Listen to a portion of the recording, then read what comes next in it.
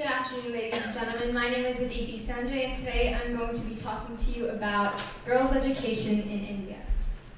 I'd like to begin by telling you a little bit about India itself. And as you may know, it is a country of 1.2 billion people. It is the world's largest democracy, and it is also the world's 10th largest economy. Now you may be wondering, well, what's the issue here? Well, the way I see it, the issue is literacy rates, or to be more precise, the disparity between female and male literacy rates. As you can see, whilst the female literacy rate stands at 50.8%, the male literacy rate stands at 75.2%. This is a 25% difference between female and male literacy rates. Turns out that the issue gets a little more complicated. There is far more disparity between literacy rates in rural areas than in urban areas.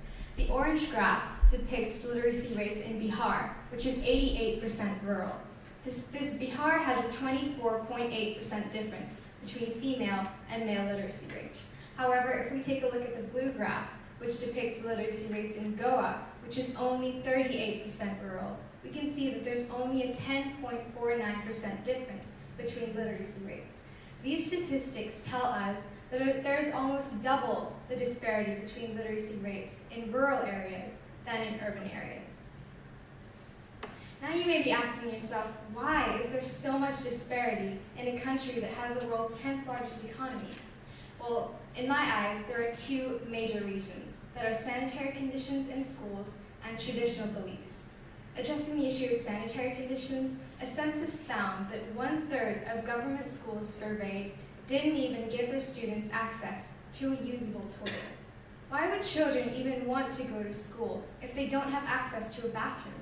It is absurd. Addressing the issue of traditional beliefs. These beliefs include the assumption that women belong in the house, that their primary role is to be a wife and a mother, and thus they have no need for an education. Now in India, as soon as a girl child is born, she's often seen as a burden. As soon as she's born, she is dependent on her parents. They have to find a dowry for her, they have to find her husband, and then as soon as she gets married, she's dependent on her husband for the rest of her life. It is a vicious cycle that these girls are simply stuck in. Obviously, literacy rates is a prevalent issue, and thus there have been things done to try and resolve the issue at hand. For example, the Indian government in 2009 ratified the Right of All Children to Free and Compulsory Education Act.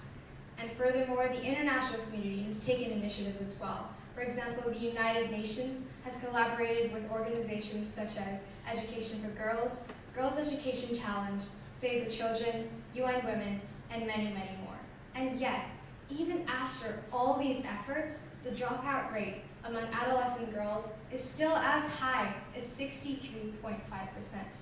This means that over half of India's girls don't even complete their education. Now this brings me to my solution to the issue at hand, a 3-point plan. The first point states that the United Nations would partner with local NGOs in rural areas in order to implement an initiative including a counseling program extended to families. By extending a counseling program to families, we would ensure that the girls' families are well aware of the long-term advantages that their education would serve them. It would make sure that they will support their daughters should they choose to pursue a higher education.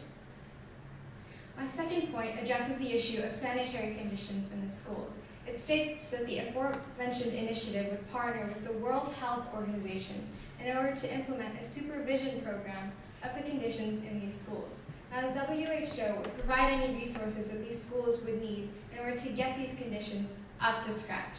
And then furthermore, they would then conduct inspections at random intervals to make sure that these conditions are being maintained and that they're appropriate for these girls and boys to be going to school.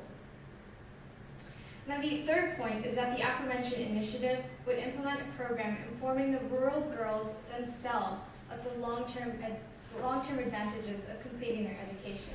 We can implement as many initiatives as we want, however, if the girls themselves aren't motivated to complete their education, there is no point.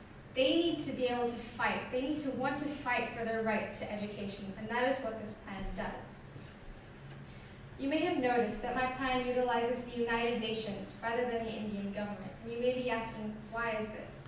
Well, there are two reasons that I made that decision. Firstly, the government's initiatives in the past have been on a large scale, and they've had little progress, as we can see, with the high dropout rate.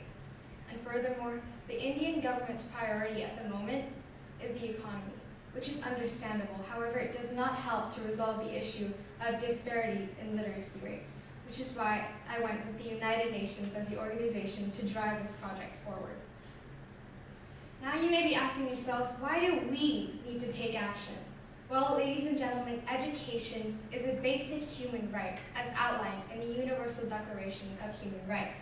This means that girls and boys, women and men alike, should have the same access to education.